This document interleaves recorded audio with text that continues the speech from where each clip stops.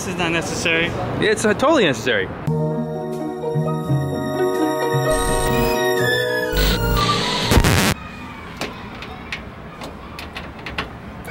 Damn it.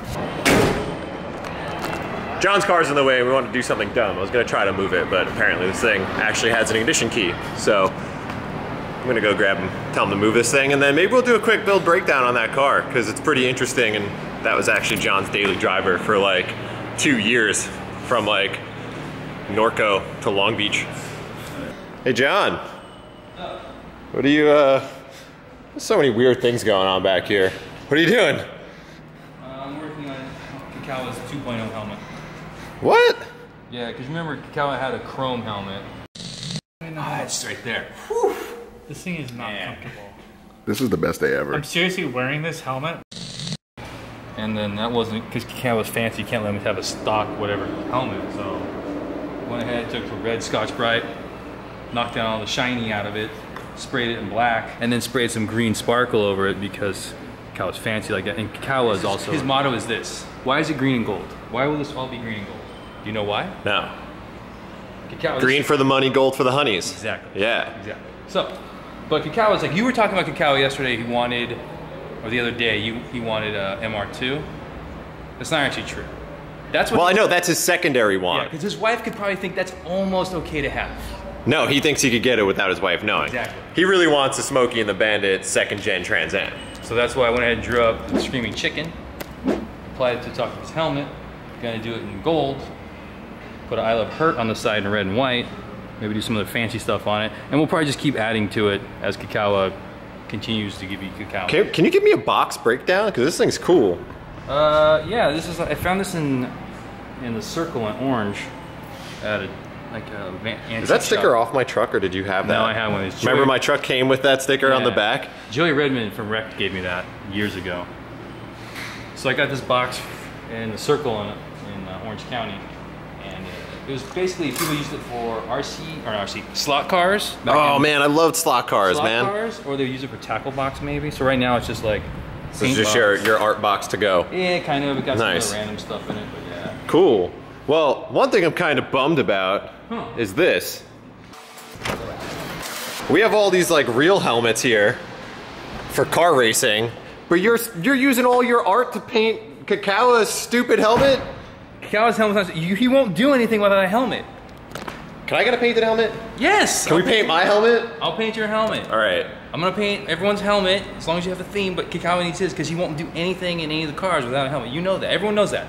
Everyone knows that. So you heard him say it. We're gonna hold him to this. We all want custom helmets for race days. No. Us in the building, not random. Yeah, no. Me, Hert, Brian, John, Kato, we all want custom race helmets. Yeah. If Kikawa's gonna get one, I'm gonna get one.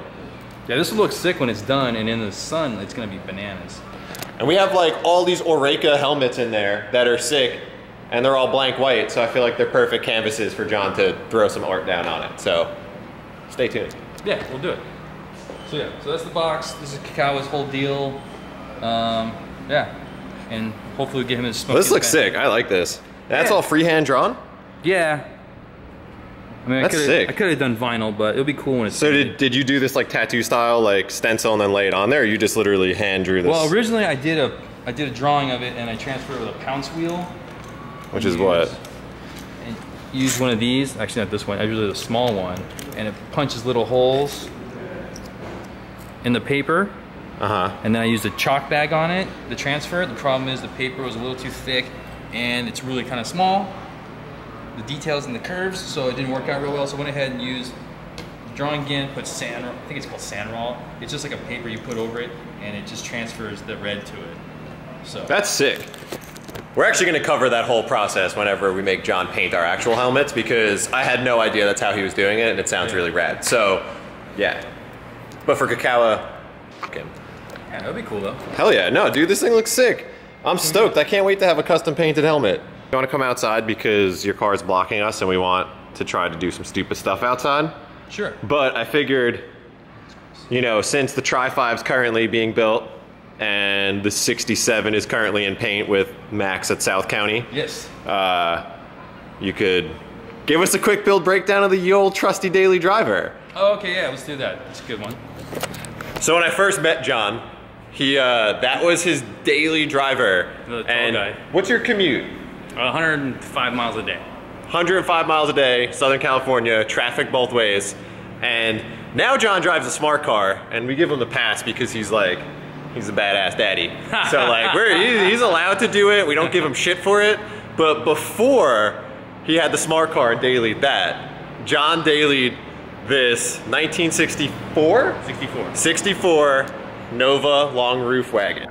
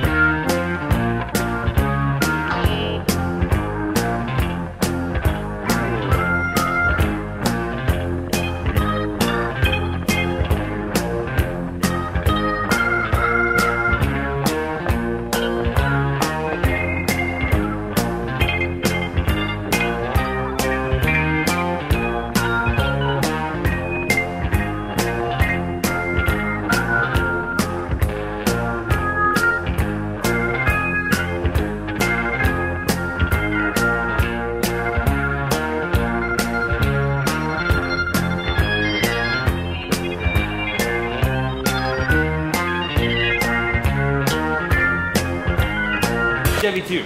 Chevy 2. Yeah, we'll get into that a little bit. So this is like the full-on family hauler daily driver. Yep. It is that. Oh, and like everything you have, I'm sure you've owned this for like a million years. No, actually not. This will be, next month will be 5 years I've had this. I got it right after our first child, Gunnar, was born. I wanted something to haul the family around in. Oh, okay. So that's why these make sense. Yeah, well, now it's Penny's seat in there, so. But I'll give you a little something about this. So this is a 100 series wagon. The deal with one, that's an old sticker I made. But it kind of sums up the whole thing, right? So this is a 100 series wagon. What that really means is trim level. 100 series is the base model for Chevy 2s. For 62 to 67. So what this is that this came with no chrome trim, no side trim, no backseat armrests. Oh, damn. Optional front seat belts, because seat belts weren't mandatory back in that day. Sick. I put those in though finally. And then it didn't come with carpet, it came with rubber mats. And it was like the amenities of this car are it has a single speed windshield wiper. Nice. The heater does work.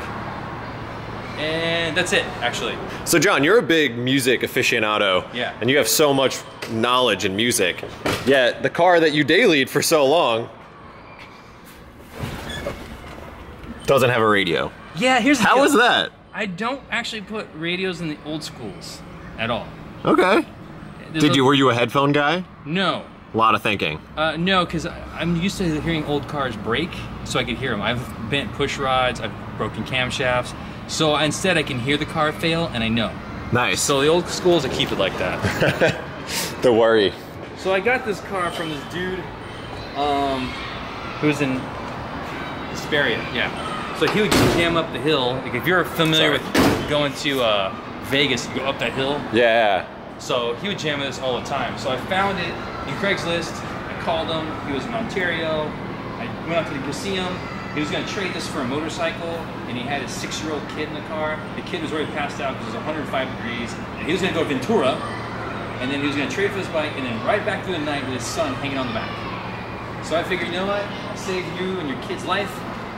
Go ahead and just buy this for you. Nice. So this car is got weird gremlins with it. The dude got 50 feet away from the car, and all the lights went out. Oh God. And it was becoming dusk. So I just the switch underneath the dashboard, the running lights, crumbled in my hands. Screw it, 25 miles home, drove it home, and I finally rewired it because it should have actually burned to the ground because it was so bad. Well, I like the stance on this thing. It's got a nice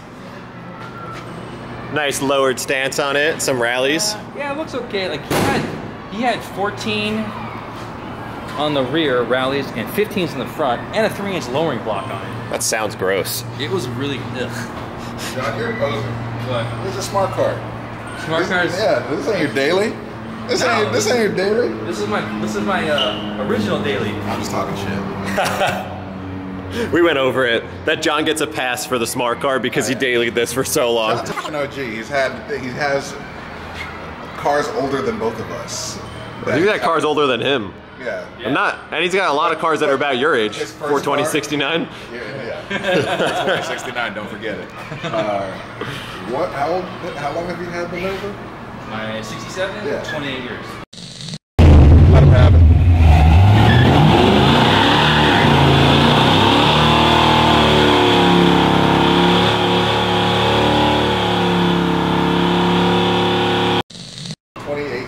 I'm 28. Yeah. I'm also 28. Ish.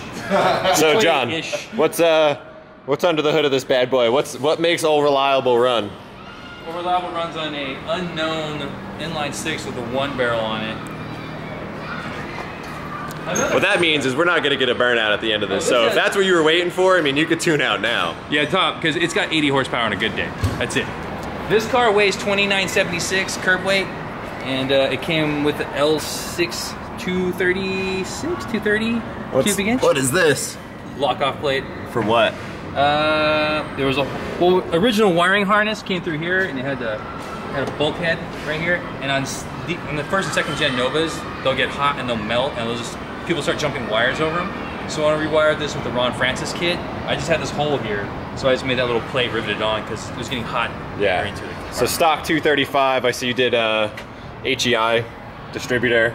It actually came like this. It had the HEI in it. This is a late model truck motor. I'm guessing from the mid 80s though. So I never looked to see what the displacement is. Yeah, who cares, right? It just runs. It's got a really poorly matched intake, which doesn't work properly, and it's got a header on it with glass packs on it. It's got a header. Yeah. These are weird because they're like, it's just a crazy setup. It's just crazy. in between the... But yeah, I mean, you can look how small this thing is. Tiny. So basically, this car is, I just let it go. Just make sure there's oil and gas in it, check the transmission fluid, and that's it. Everyone needs one car in their stable that's like that. I should really cut this. I should cut this one day. I know, that's annoying, right? Yeah. That's it. Look at the little baby. That's it. It's leaking a little bit. It's, you know, seeping a little fuel and stuff all over, but yeah. She's good. It's crazy though. And then it's a turbo 350. Yeah, turbo 350 on it. No gear vendor on this one. But still gets like 20 miles to the gallon, right? If you hypermile it, it'll get 20 miles to the gallon. Are you allowed to say hypermile on something like this? Hypermiling in this to get 20 miles a gallon is 52 miles an hour. Oh God. As soon as you go anything higher than that, it goes like, today I was driving 68, so it's probably getting closer to 13 miles a gallon. You got drums on the front, drums on the rear. 4-wheel drums. And most importantly, curb feeler. damn, I know what our action piece at the end is gonna be. Oh, if I dip it hard enough, just turning. We're gonna feel some curbs. Yeah. Hell yeah. This car is super junkyarded out. Like, here's the best thing about the paint. It's originally white and turquoise, but somewhere along time, someone read that Hot Rod magazine article from like maybe 10, 15 years ago about you could roll a car with Rust-Oleum paint. Sick. The problem is that they didn't get the correct nap, so they actually had like 3/8 nap. So they rolled it, and it actually was like rhino lining on the exterior. Nice. And it's finally starting to fall off and chip away finally. I dig it looking all like ratty and like old primer and stuff. It fits the car. I know you want to paint this, and if you do paint it, please paint it cream. But I like it like this. Butternut, but I don't know. Yeah, butternut cream, whatever. Like that yellow, I feel like is a sick look for this car. Original Cali plates, which is tight. Yeah, like here's the thing about these cars. They don't repop parts for the wagons at all. Ah, the wagon's so cool though. I dig this. It's one of the best parts. So this, okay, here's how I got this. I got the car, it didn't have any of this stuff on here. Like this was missing. So it had like a really long screwdriver and keep it in the front seat, not to stab people, but to turn it over. So lucky for me, we're next to a pickup car like maybe 10 minutes away. My dad just happened to cruise there. They had someone who dropped off a 63 wagon there. Fully like rolled it in. So my dad got this crank for 99 cents. Wow. I had been looking for one on eBay. They were going for $300 in the same condition. Holy shit. Yeah, like, it's pretty crazy. Like on the 300 series, I think, and even the 300 series, you get the rear third seat. That's sick, yeah. On the 400 series, they have electric, I believe. So this one, you I kind of like the crank though. That thing's sick. Oh, it's something. So this was the original color of the car. Yeah, interior, yeah. Got this too, just in case you want to party. Nice. For real tailgating. Yeah. But oh, what's up? Is this one of your original designs? At Hoonigan? Not one of the originals, but it was like in the beginning. It's funny how this keeps living on. But typical wagon stuff. Hell yeah. Well, it's got a lot of storage space too. This is a sick hauler, man. Well, yeah. It's like a good like utility vehicle that's not boring. No, and like, you could drive some lame-o SUV, or you could be a badass and drive a long roof. Well, for us, my wife and I, we take this out every year at Christmas. We go get the Christmas tree. We take the kids. We go watch drive-in movies with it. We go to like the hardware store, and every day when the kids are in school, that's why I take them to school. Night. Yeah. All the other parents probably think I'm a complete scumbag, but half right. Yeah. This was really rough when I got it. Yeah. I'm not saying it's not rough now. No, but it's cool now. It's a good, reliable driver. Yeah, I mean, last time I actually drove it out for work, it was 300 miles. Go get tires, go to Willow. Oh my God, I remember that. It's a long day. Yikes. So yeah. Hey Hert, this thing can't do a burnout. What should we do? Not even with water? Dude, it's got 80 horsepower, weighs 3,000 pounds. I think it can barely get out of its way. Should we just go feel some curbs? What if Hert picks up the bat? How strong is this? I think you guys should just pile in and like go for a ride. Just crumbles. Yeah. We're not here to entertain these jabronis. John doesn't do a burnout because his car only has 80 horsepower. Deal with it. Just enjoy the fruits of his labor. That's a wrap. Alright, put all that stuff away. Man, let's go find Kikawa. Give him this helmet. Pretty excited about it. Knocked it out pretty quickly, not bad. I want to see it in the sun though, so you can see the green sparkle. Let's go find Kikawa and see what he thinks about his new helmet. 2.0. You can just fast forward through all this. Ooh, look at this. Let's go look at it in the sun though. I want to see it in the sun with the sparkle. That's right, you have little speckles. The green sparkles in there. Yeah, this is not necessary. It's totally necessary. Let's look at it in the sun. Oh, yeah. You like that? Yeah. Safety first. Yeah, too bad this isn't on a Trans Am. But yeah, but it could be one day. That's okay. Yeah, put it on. Let's see what it looks like. For you, John? Yes. Yeah, look at that. I think it looks good. You like? Yeah. Nice. It looks good in the sun. Yeah, well, how often do we shoot in the sun? Well, now we have a reason to shoot in the sun, just so you can be flossing on people. What is it? It's green fleck? It's green sparkle. Wait, it looks like you were gonna do some little... I was going to, but here's the plan now. As things progress in your Kikawaism, I'll add it to your helmet. Can I get a high five at least?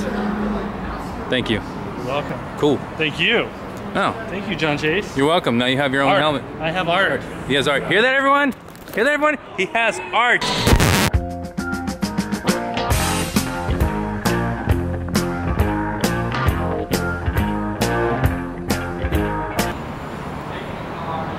My Kikawa-isms. Yeah, you cowisms. I don't know. It's fine.